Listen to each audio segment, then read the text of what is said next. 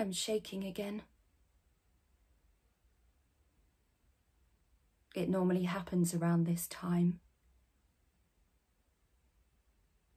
I'm trying to remember the coping mechanisms they taught us at the rehab centre.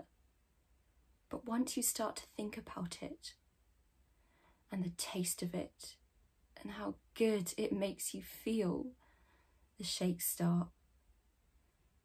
And that devil on your shoulder starts talking to you.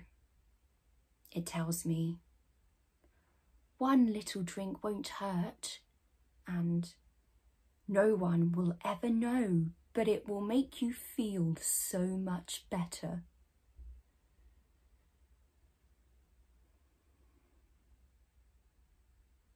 Being alone makes it harder to resist temptation. I could leave, go to a club, go to the shop around the corner and buy a bottle. I want a drink. I shouldn't want a drink, but I do. I want the shakes to stop. I want the sweating to stop.